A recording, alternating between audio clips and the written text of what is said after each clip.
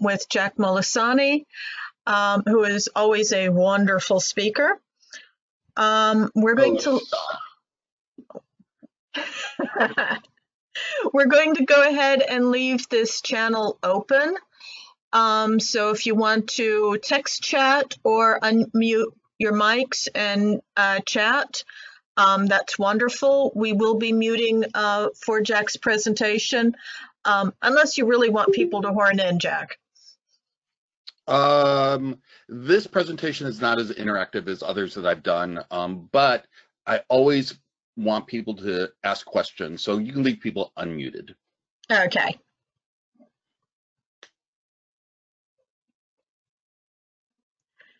Okay, we'll see everybody back at 1 o'clock. Thank you.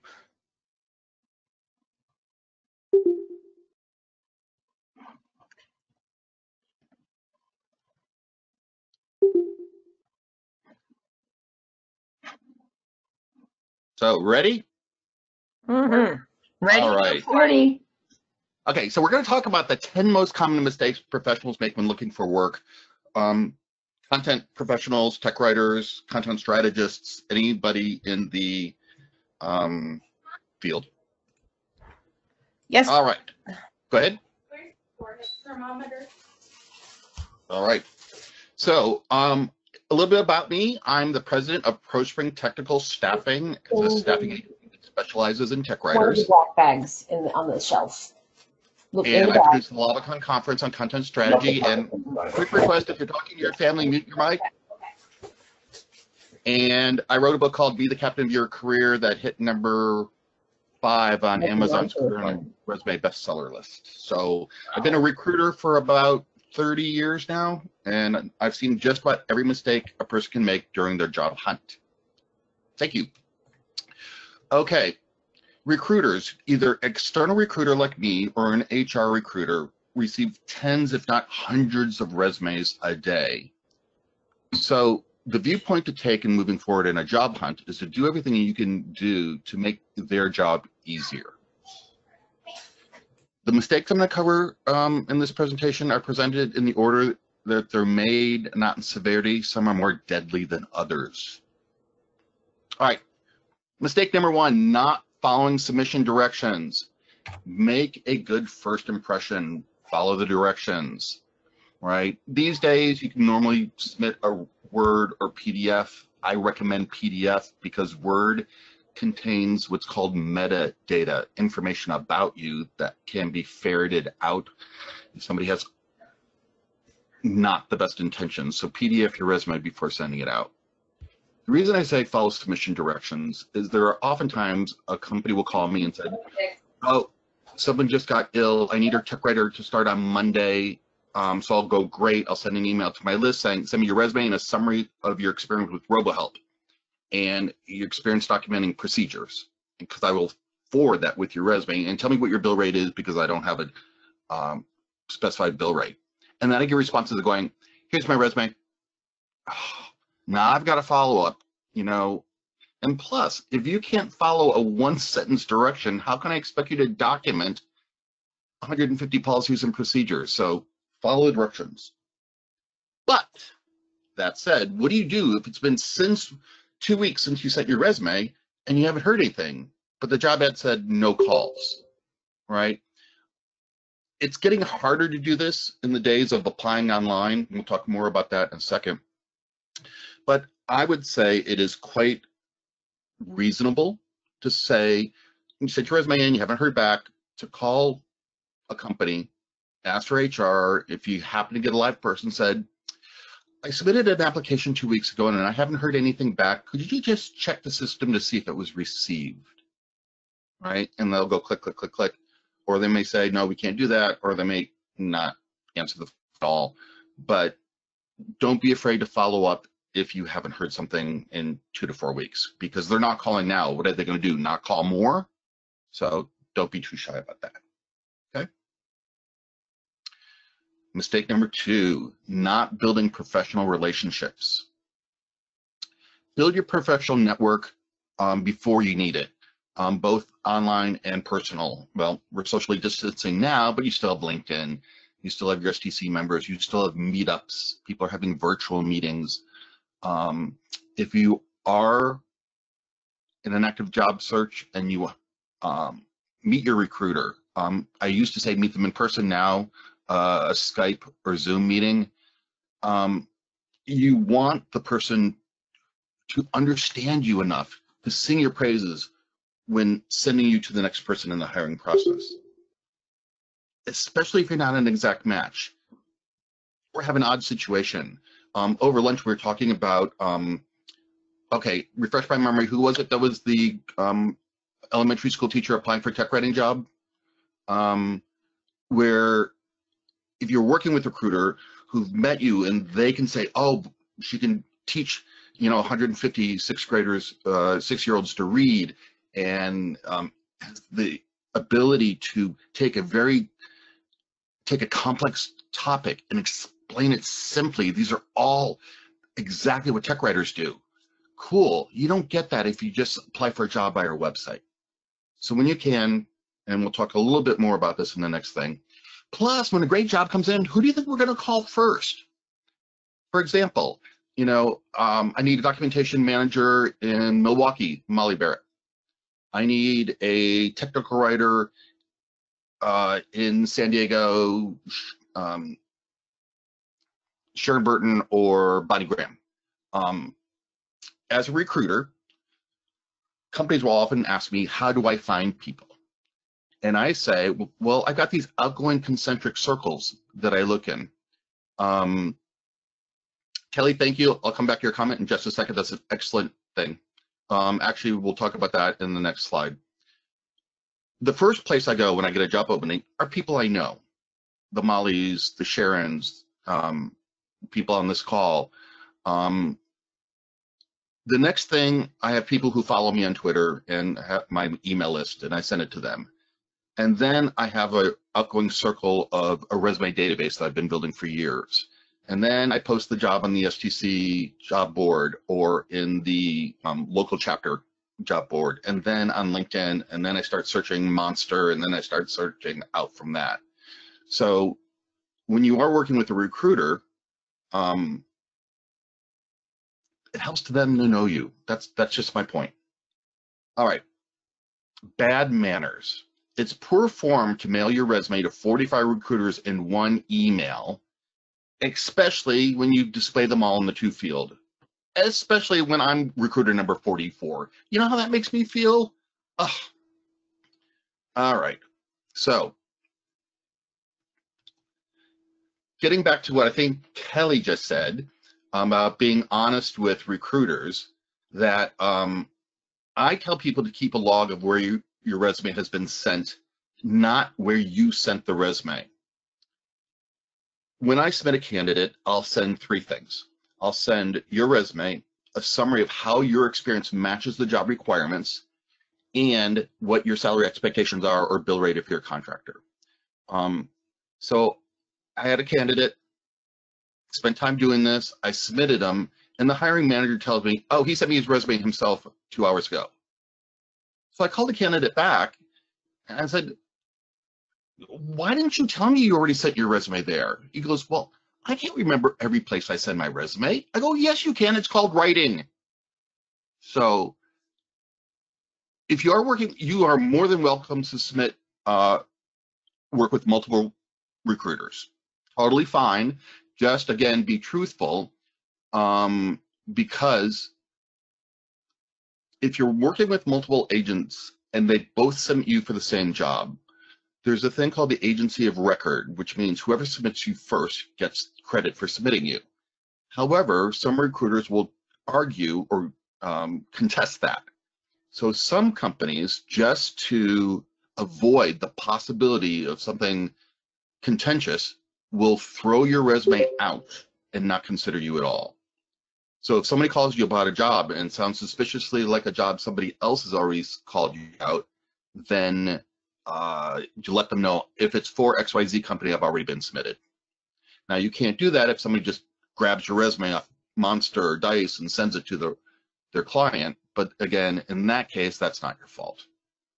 All right.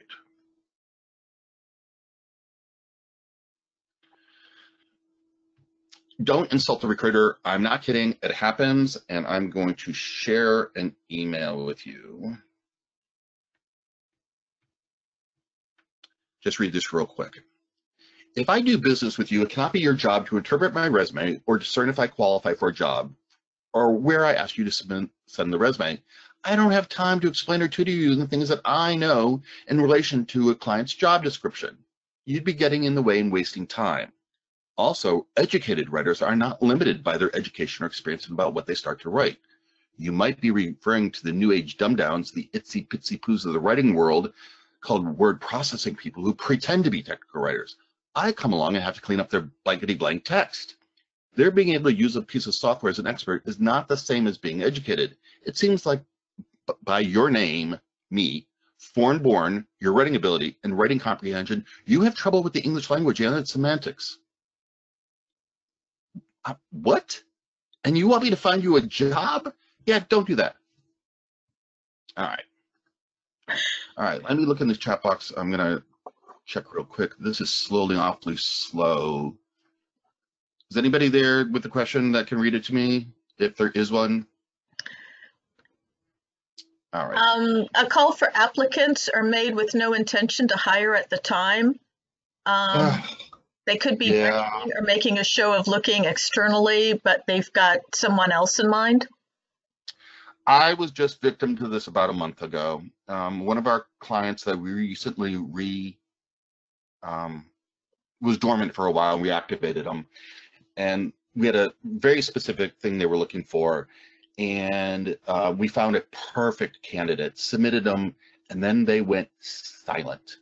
Didn't return calls, didn't return emails, and one can assume, can't prove it, but one can assume that they only did that because they have an internal requirement to interview at least 2 or 3 people, and they already knew who they wanted to hire, but you just needed a couple extra resumes. Yeah, it happens. Doesn't happen often, I think, but it does happen. Any other chats? Allison wants to ask, did you respond to that beautiful and wonderful email? And is it I just forwarded it to every recruiter I know and called it Bozo Alert. Yeah, I'm not to say we blackballed him, but just be on the lookout for this guy. And I've got other emails like this. Oh my God. I don't know. Either somebody's on their meds and they're not supposed to be, or not on that are supposed to be. I don't know, but just, yeah, amazing. This whole internet anonymity thing is just kind of scary. Trolls. We didn't even have a word for them back in the, internet trolls, but no. All right, any other questions so far? No. By the way, okay, good. So in case I forget to say it, because I'm a professional recruiter, feel free at the end of the presentation to ask any question you want, or email me if you're a little too shy to ask it in a group environment, because this is the one time you actually get to talk to a hiring manager or hiring recruiter. So let's keep this interactive. Let's go on, number 4. Biggest error I see these days are being blocked by applicant tracking systems. An ATS is when you apply for a job on a company's website. It's not just taking your resume. Oftentimes they use artificial intelligence to compare your resume to the job description, and using some sort of algorithm rank you, and then only sends on the top 10 or 20% to HR. So I heard a statistic like at SAP, they'll post a job these days and they get 150 to 1,000 applicants. So they have to have some way to weed that out. My problem is, let me talk more about this, is that you don't know what algorithm they're using. You don't know. You could be the best person, but again, there are certain, like our grade school teacher example, the core competencies for tech writers: critical thinking skills, clearly communicating, evaluation of importances. These are all skills that you can transfer from one field to another.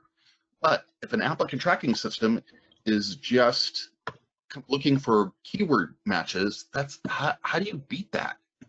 So you cut out a couple options. First of all, I say don't apply for a job via a website or by sending your email to job@blackhole, never to be heard again from again.com. Make a personal connection. 2 suggestions. 1, I use LinkedIn a lot. So say you're applying for a job as a tech writer at John Deere Tractor in Houston. Well, go on LinkedIn, see if you can find a tech writer at John Deere Tractor in Houston and say, hey, I see you have a job opening. Would you mind passing my resume along? That does a couple of things. 1, they may get a bonus out of it. 2, you get a personal referral. And 3, you're not just one of 150 applicants sitting in an email that hasn't even been looked at, right? And even if you don't send that person to a real person in that department to get a hold of the hiring manager, you can even find the hiring manager on LinkedIn probably. They may, if you say, may I send you a resume? They go, no, apply for the job via the website and I'll keep an eye out for it. And well, if nothing else, now they're keeping an eye out for you, which makes you rise to the top of the heap, okay? And if nothing else, 99.9% of companies do not list their HR contact on their website, but 99.9% of recruiters have a LinkedIn profile because we use LinkedIn to recruit, right, and find people. So reach out to a recruiter at John Deere Tractor and say, hey, I see there's an opening in Houston. May I send you a resume? They may not reply. They may say yes. They may say email it to me. They may say put it, apply online, I'll look for it. But still, it's better than just emailing your resume and hope that someday someone will call you back. Now, another thing you can do is, all right, say you are absolutely forced to apply for a job through an applicant tracking system. There are websites that will help you paste in the job description you're applying for, or for which you were applying for your grammarians, and then you type in you're pasting your resume, and the website AI does the comparison. And someone was just telling me yesterday on another virtual meeting that she did this, used one of these jobscan.co, and she was getting a really low score because the job was UX/UI, which is user experience / user interface designer, UX UI designer, and in her resume she had UI/UX designer. And that was a big enough difference to say, oh, you don't match this job. Drives me crazy. If you can, any way of it, avoid applying for a job through an applicant tracking system and try to do it through a personal connection. All right, now,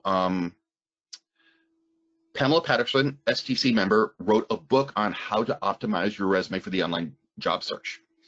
I have not read her book. I only know of it, but you can go on Amazon and do a quick peek and see if it's worth reading. It's just another resource. So I'm gonna go back a page. So there are multiple websites. Just search, does my resume match this job on Google or other search engine, and you will find these. I'm gonna pause here and let's open the door for questions, because how to get past an applicant tracking system is one of the biggest barriers we're seeing these days. Jack, this is Stacy. I'll just talk. So at Boeing, I went through about a year of trying to look for work, and I have been lucky. Other than that year, I've been employed. But what an eye opener that was! I guess the last time I had looked for work, I was able to pick up the phone and talk to somebody or talk to them in person. And you're right, it's very difficult to do that. And I really struggled with the application tracking systems. and I never seemed to be able to match it. And so I really value what you had to say here. I think it's incredibly valuable information. The one thing that one manager did tell me that I didn't think about, the hard part for me is if you are stuck using the application tracking system, what he did, I put in, you know, all the keywords, but when you do that, your resume might be readable for the application system, but it's not readable to a person who actually is going to hire you. And so I struggled with, well, how do you get around that? And what he did is he took all the keywords, but he just put them in the footer of his resume and made them white so that the application system would pick up on the words, Yes. but they wouldn't show up in your resume. Yeah. I didn't think of that. I thought it was a great idea. Yeah. Another thing you can do is at the end of your resume, just say keywords, search for search engine optimization, and just list them and just be bold and brazen, saying this is my keywords, this is why it's here. Yeah, absolutely. Oh, interesting. But again, when possible, just find some way to get through to a live person. So, all right. Jack, can I just ask your opinion on this? I'm really curious from a recruiter's standpoint. When I went through that job search process, I was thinking, wow, things seem really broken on my side as a job applicant. But what do you see on the other side? Do you see kind of broken pieces on the other side with managers trying to find good candidates for jobs? Oddly enough, yes.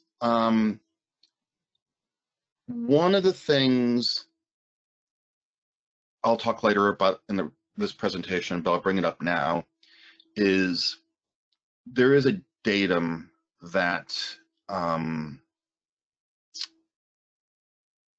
we recruiters, anytime we post a job, we probably get, if we get 100 resumes, 99 of them are not qualified for the job, especially these days. Some of the platforms like Indeed, where candidates can upload a resume, and then if they see a job they like, all they do is hit their phone and go, apply, apply, apply. Or if there's a keyword, you can set up an automated bot that if this word appears, apply for the job, send my resume.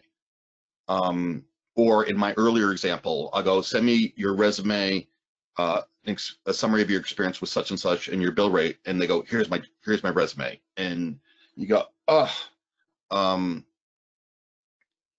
So that's a challenge for both the hiring manager, a recruiter, and the person applying for the job, because if you don't show in the first sentence or two that you match what the reader's looking for, and by the way, I've got another whole presentation on resumes. If you want, we can do it for the chapter another time. But I have discovered that the definition of resume is lacking. Most definitions, like Webster says, it's a summary of your experience that shows what you've done when applying for a job. And somewhere along the way, I realized that what a person is doing when they read your resume is scanning it to see if you match what they're looking for. So really, all a resume is a vehicle that shows that you match what the reader's looking for, and that's all it is. And once I found that fundamental datum, it made life so much easier. You can run any question about your job search through that filter. For example, if the question is, how long should my resume be? Some people say 1 page, some people say 2. My answer is, well, if a resume is a vehicle that shows that you match what the reader's looking for, or for what the reader's looking, the resume should be long enough to show that you match what they're looking for. If you can do it in a page, do it in a page. If it takes 2, take 2. And use that as part of your job search. I went off a bit of a tangent there. Did that answer the question? Yes, you did. Thank you. Okay. So Okay. let's continue.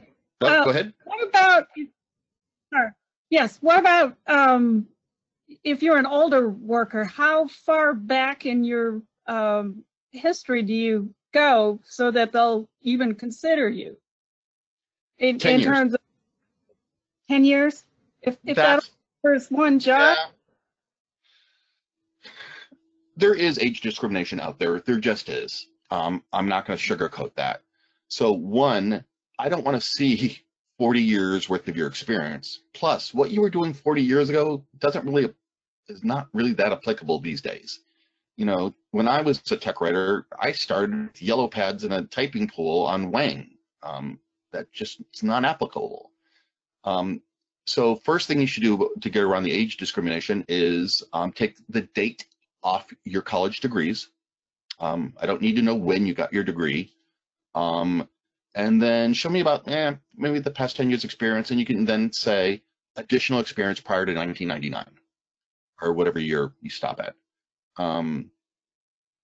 Now, if they're truly age discriminatory and you go in for the interview and they go, thank you very much for coming, have a nice day. Well, you don't want to work there anyways, but at least you can get around that initial culling of resumes based on your age. Okay. Okay, thank you. All right. Excellent questions. Jack, this is Stacy. Can I just add on to what you said here? Please. I was so sometimes some of my experience early in my career is quite valuable. It doesn't have to do with something, maybe a system. It might be more a soft skill. And so the way that I've tried to present that is I'll just put it at the top of my resume if it applies to the job I'm looking for, in like a highlights of qualifications, so that it doesn't have a date associated with it. Correct. I know that it's coming from way back, but they don't have to know that. Yes, absolutely. I agree with that 100%. Another thing that I used to do, I was a contract technical writer before starting my own agency. And I just said, from 1990 present, independent contractor working on contracts such as, and then I listed the most applicable contracts for the job for which I was applying. I really didn't need to know what date, from what month to what month did I do this contract at this company. It was more important that I did it. Another thing I would do is I added a second page to my resume. At the time I had a one-page resume listing sample projects, and then just listed all the projects that I've done that were most applicable for the job for which I was applying. So if I was applying for consumer electronics documentation, I listed all my consumer documentation. If it was an API job, I listed all my API, which is an application program interface. It's a way of documenting how databases talk to each other. But yeah, definitely make sure, again, if it shows that you match what the reader's looking for, put it at the top of your resume. Absolutely. Any other suggestions from the crowd? Okay, let's carry on.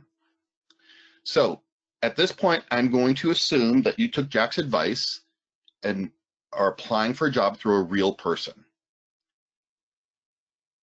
The next mistake is not summarizing how your experience matches the job requirements. Not all recruiters have the time to read your resume from top to bottom. Many just skim for keywords. They can't possibly understand what makes you a good tech writer or whatever it is that you do as well as you do, right? So again, and you really want someone who's not a professional tech writer deciding if you're good enough to pass on? Because probably the person's reading your resume is somebody in HR, maybe a temp, and they don't know structured authoring from a hole in the ground. So be proactive. Send a summary of how your experience matches each of the job requirements. All right, stop here for a second.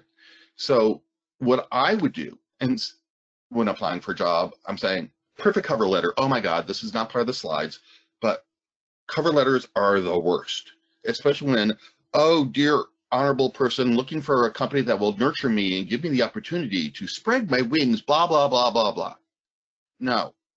We don't want to care what you're looking for. What we want to know is how do you match what we're looking for, right? So a perfect cover letter is, dear company, I'm applying for job 1, 2, 3, 4, 5. Here's a summary of how my experience matches the job requirements. You want 5 years experience as a tech writer? I have 10. You want experience doing conditional text? I've taught conditional text at the STC level. You want to do a degree in an applicable field? My degree is in nuclear physics. I'm available at this phone number for an interview. Sincerely, me. Done. Simple. You can either do that in a matrix. You can do it as, here's your requirement, here's my experience, and just do it, bold there, use good information architecture, use technical writing practices, use white space. Again, you're talking to a live person now, not an applicant tracking system, right? And if you don't have one of the requirements, this is where you say, well, I don't have FrameMaker, but I've got 10 years experience with PageMaker, a similar design tool. All right. This one thing alone will get you to the next step of the interview process. Because all I have to do is go read your cover letter, go, yep, has everything I'm looking for, off you go. All right. Now, the question I get is how, this is again one of those 99% of the people, cover letters are not worth reading, so we don't read them. So a little trick I discovered early on is to take this summary or this cover letter and make it the first page of your resume. So even if they scroll past it, at least their eyeballs hit it and they may scroll back up and read it. It increases your chances of them reading your cover letter exponentially. Okay? So assuming you've done that, suddenly the recruiters love you. First, I didn't have to search for the information in your resume. You typed the summary for me because if I'm a good recruiter, I'm going to send that summary anyways. You pointed out important information that I may have missed, and all I had to do is verify the information and pass it on. Oh my God, ding, ding, ding, off you go, okay? Just remember my first slide. Your job is to make the job, HR person's job, as easy as possible. And this is the best way you have to do it. That and making sure the information shows up early in your resume.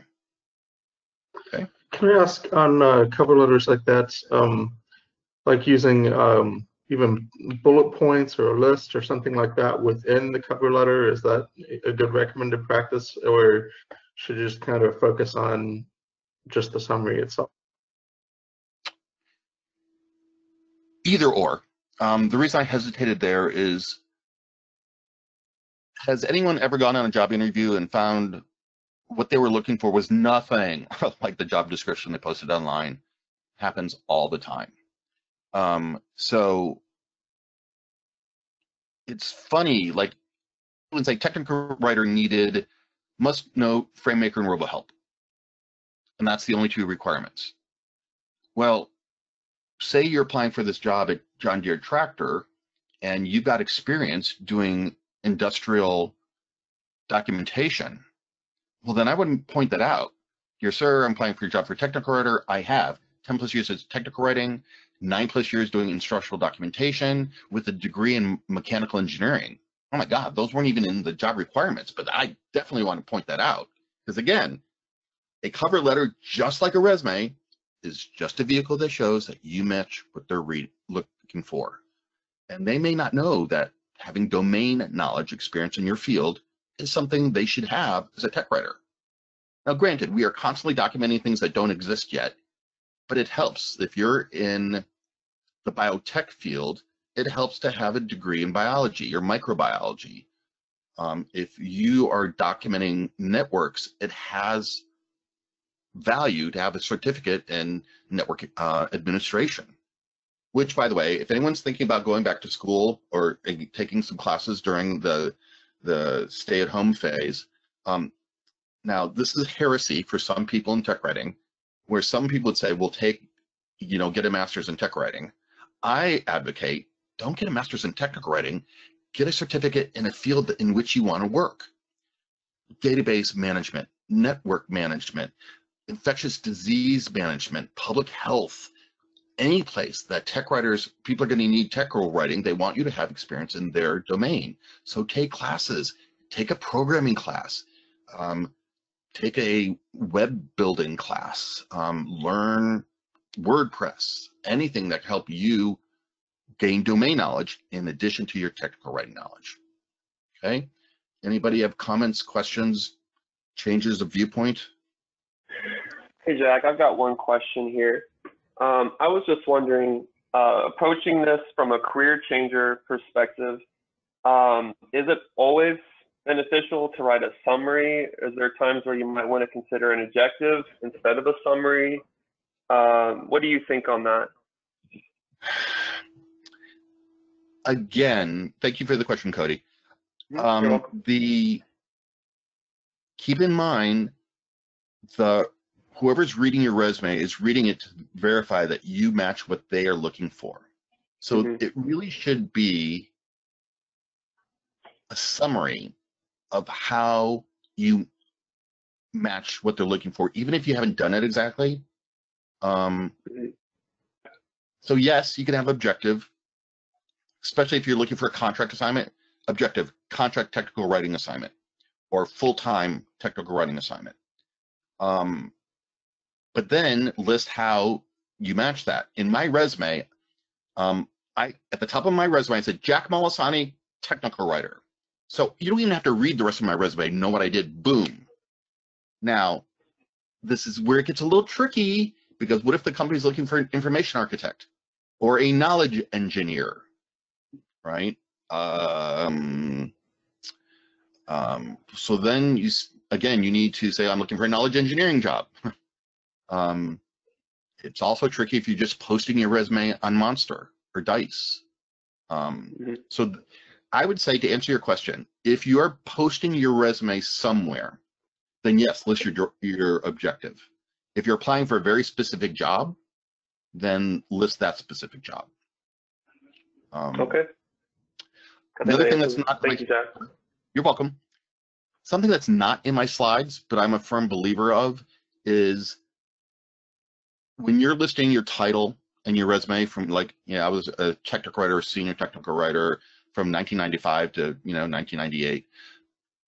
I'm a believer that you should list what you did, not what your title was. I know a lot of people who do technical writing as part of their jobs, but that's not their title, right? So maybe you did both instructional design and technical writing, but your title was technical writer, but you're applying for an instructional design job.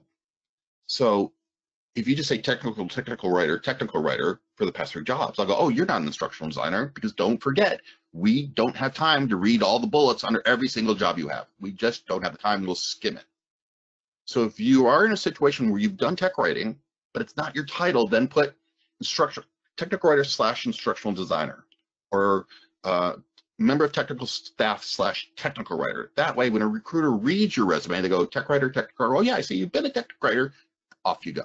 That's one way to get around that too.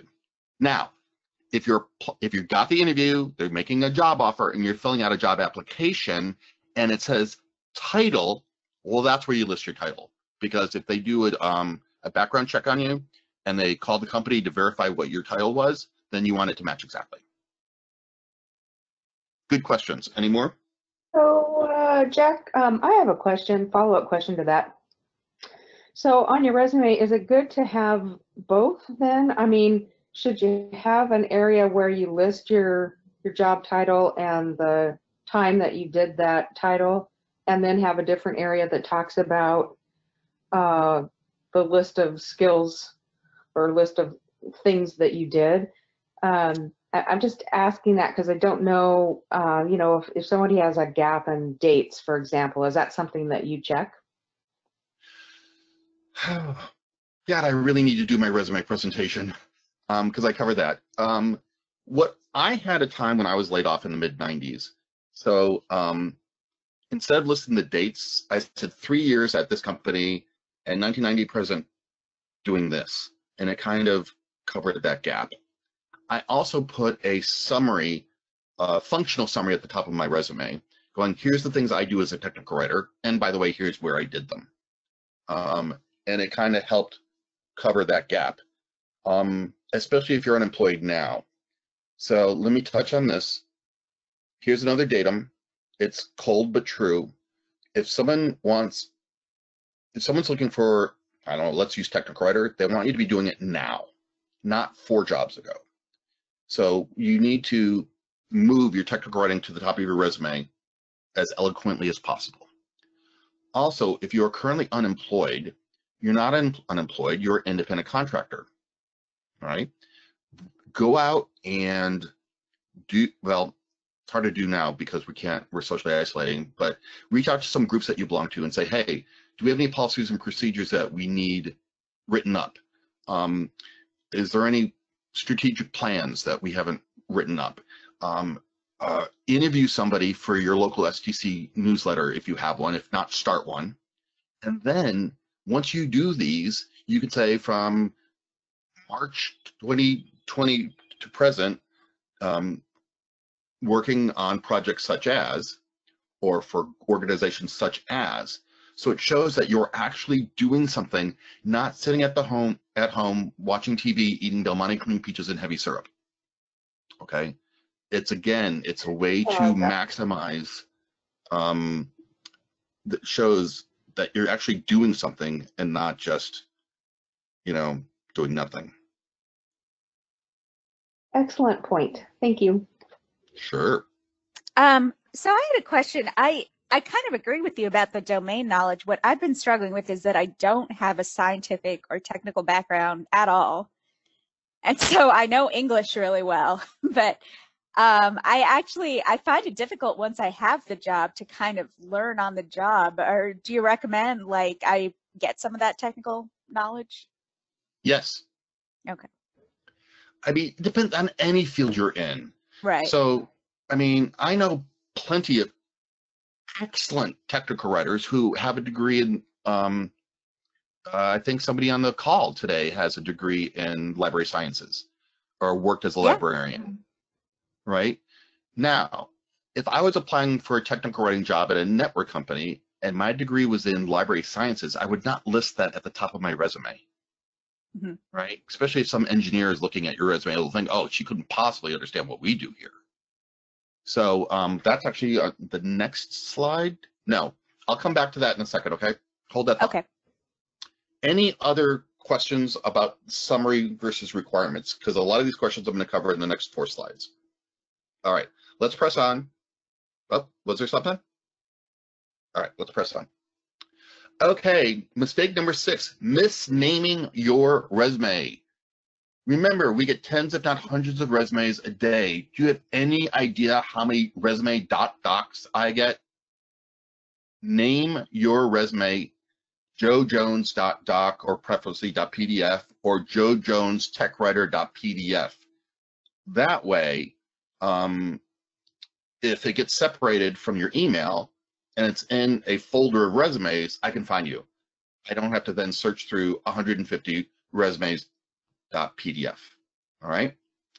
Now, this next thing is kind of a subset. Don't use odd email addresses. joejones@gmail.com is far more professional than happilybuzzed@sugarjunkie.org. And lest you think that I am making this up, I'm going to share some actual email addresses that people have used to apply for jobs. I rearranged them so they're not, actual emails for privacy's sake. No mango for you @hotmail.com, okay 53, antlers@mrmoose.org, kayakboy11, but I like this one, addicted to coffee @AOL, and a couple things down is realcranky@yahoo.com. First of all, who would hire somebody whose email address is real cranky? And secondly, just out of fun, I want to put real cranky and addicted to coffee in the same room at the same time just to see what would happen. And some of these, second to the left from the bottom, ohiochick21@excite.com. Okay, little China girl Colleen. To me, that's a potential sexual harassment lawsuit in the making. In the middle on the second side, sheep13.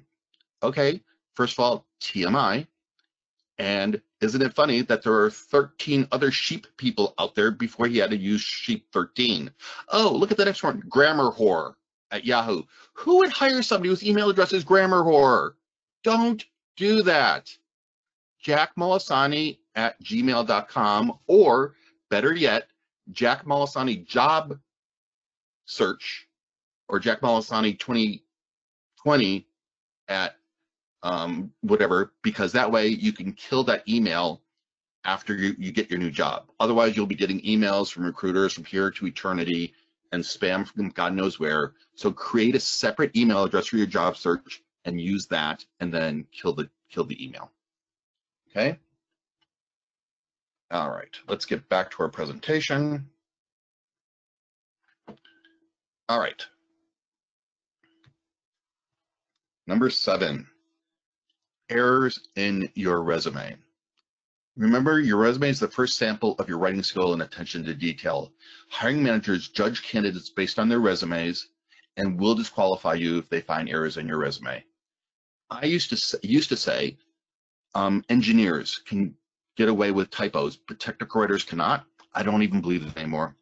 I submitted a programmer once, and hurry the hell up, has been taken, yes.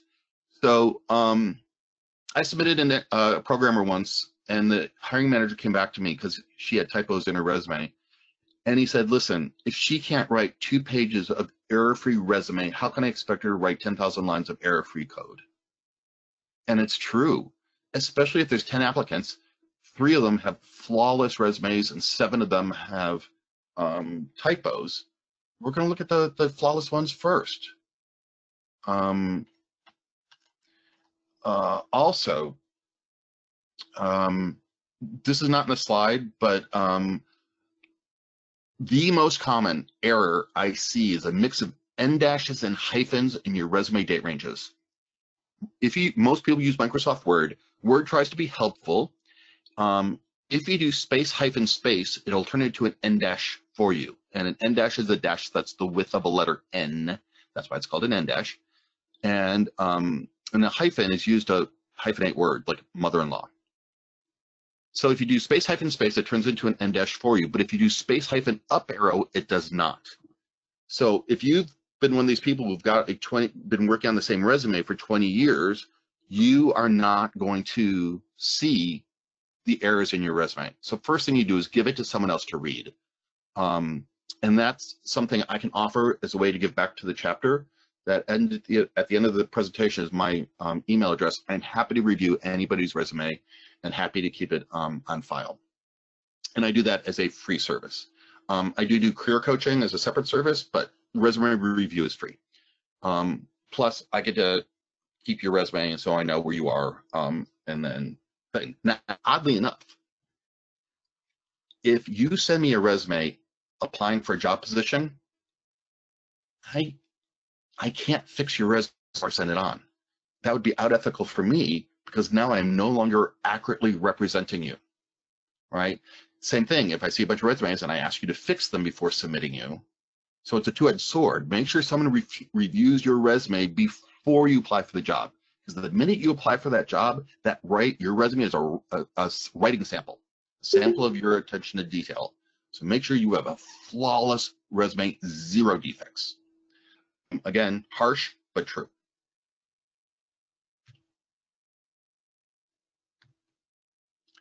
This next one I call misevaluation of performances. I've touched on this in a couple of times already. Highlight your strengths, minimize your weaknesses. Put the most applicable information at the top of your resume so you can be found. A classic example of this is a company in Dallas wanted a tech writer with experience writing patent applications. And I found when I submitted them, and the hiring manager said, he doesn't have patent writing experience. I'm going, yes, he does. The problem is it was on the second page, second paragraph, second bullet. She just didn't read that far. And he had a summary. And he said, technical writer with 10 years experience writing blah, blah, blah. He should have said technical writer with 10 years experience writing user manuals and patent applications. Then maybe she would have continued reading and see where he did it, all right?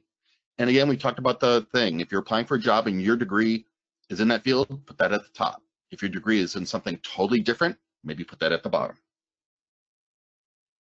Okay. Not anticipating questions. Recruiters will wonder about oddities in resumes, so be proactive and explain them. For example, gaps in your work history. A friend of mine, let's take the third one, moving from contract to perm. A lot of people take contract jobs when they get laid off, and a lot of people will go back to perm as soon as they can.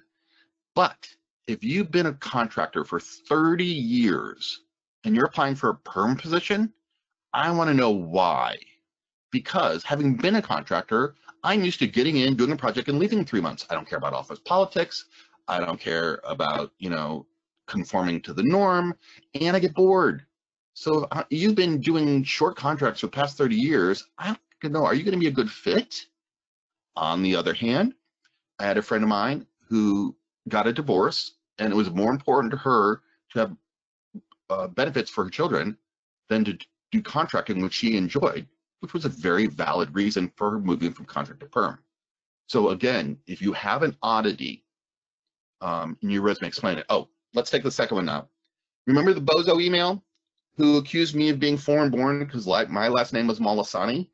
I'm very hesitant to judge people in that way, right? But if your name is Angia Sengupta and your degree at Bay University, I want to know what your citizenship is, or work visa status is. I know a third-generation Chinese American named Hung Wen. So on her resume, she just put Hung Wen, U.S. citizen. Oh, good, thank you. Now I don't have to ask, all right? Anything. Oh, if you're applying for a job out of state, well, is a spouse relocating there and you just want a job when you get there? Are you going to need relocation assistance? Again, anytime there's an oddity that we're going to wonder about, just kind of be proactive and explain them in your cover letter. Dear sir, we're relocating to Seattle in 2 months. I'm applying for jobs ahead of time. I would be happy to do a Skype interview to start. Here's a summary of how my experience matches the job requirements. Okay? All right. Number 10. Are we doing on time? 9 minutes. Not keeping your skills current. Oh my whatever. I have so many people that say, oh, I can learn that in a weekend. I'm like, well, if you can learn it in a weekend, why haven't you? There's nothing worse than losing a great job because someone else had a certain authoring tool and you didn't. It also depends on if it's a contract. I mean, if it's a 4-month contract, I don't have time to teach you FrameMaker. I don't have time to teach you structured authoring. But if it's a full-time staff position, well, okay, then I might invest some stuff with you. And here's an example. I'm going to give you a couple examples on this. I had a candidate who fell through. It was was just updating some documentation in FrameMaker. He didn't know FrameMaker. So I said, well, grab your books, come over to the office. We bought him a used copy of FrameMaker. I taught him the basics: bullet lists, numbered lists, how to format, character formatting, paragraph formatting, and stuff, which was all he really needed for this job. He went home, he created a bunch of examples. I sent him his resume and his examples to the hiring manager, and she hired him on Monday, all right? Now, I'm not saying lie. I'm not saying put something in your resume you don't have. I'm just saying learn the latest tools. Give you another real-life example. There was a job that required experience doing conditional text in FrameMaker. That's when you use a variable and say, okay, we're printing this for, like, some of the cars are branded, like the Probe and the Mazda 626 was actually the same car, just sold by different companies. So you could just change that conditional text to say either Mazda or Ford. So they want her to have experience with conditional text. So she got a copy of FrameMaker, how to do conditional text, and then called her SDC buddies and said, hey, if it aren't conditional text, meet me on Saturday morning. Bring your laptop. So they did. She got the interview, and when the hiring manager says, do you know how to do conditional text? She goes, know how to do conditional text? I forgot how to do conditional text, right? And she got the job. Now, she didn't say she's got 10 years experience doing it, but she knew how to do it, and that was sufficient for the job. So whatever industry you're in, whatever tools that are being used in your area, and the easy way to do this is do a job search on like Indeed or Dice or Monster for tech writers in your area, and look at the job requirements and see if there's a tool that's coming up over and over again. Many companies still use Microsoft Word, that's fine. A lot of companies are using FrameMaker. A lot of companies are moving to structured authoring, and there's a bunch of things out there and standards like DITA, which we talked about over lunch, is a structured authoring tool. Look it up. just keep up with your skills when possible.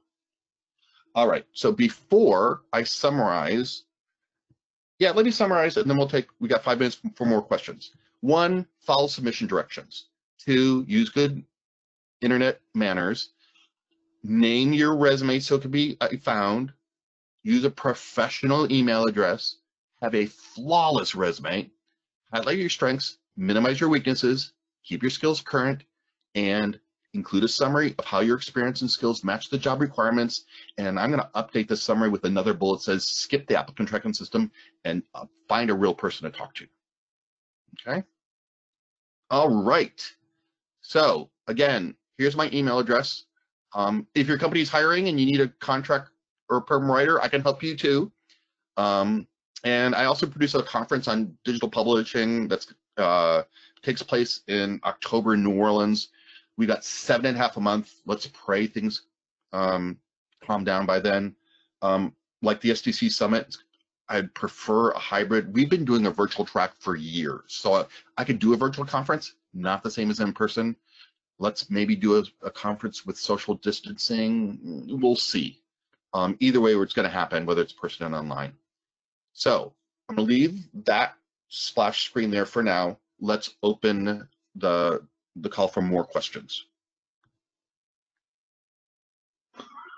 I have a couple of them. So you were talking about keeping skills current. One of the things is like how do you decide, which there's so many different types of software and technology out there. How do you decide like which application, everything will be of best use to you, given that it takes a certain amount of time and investment to become familiar with each one? Yep. Again, I would search for companies in your area. Like if you're in an industrial area, they're not doing a lot of online help, so it doesn't really, they may prefer you have like an Illustrator tool, like Adobe Illustrator. So find jobs in your area and then get a copy of that and then practice. And again, if you can get real live examples for your other organizations, just stay away from religious and political organizations because that's too polarizing right now. But find some groups, Save the Bay, Habitat for Humanity. Surely they would need illustrations if you're in an area that's doing construction. So just look for jobs in your area and see what's most popular. And I guess the other question I had, I guess this probably fits in with the volunteer stuff, but I'm pretty new to the industry and everything myself.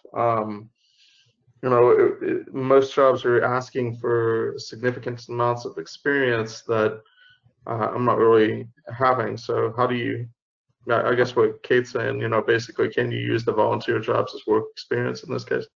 Yes, you can. And we are out of time. I'm already over. I just realized that there's only 2 minutes left. The next speaker get lined up. If you have any questions, reach out to me. Send me an email. I promise to follow up. I'm pretty good that way. But again, thank you everybody for inviting me. I had fun here. I hope you guys did too. Thank you, Jack. Also, speaking of volunteering, that's what our next presentation is about.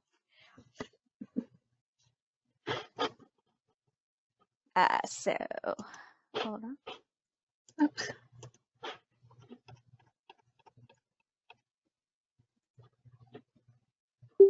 Okay, Shri, I'm making you the presenter.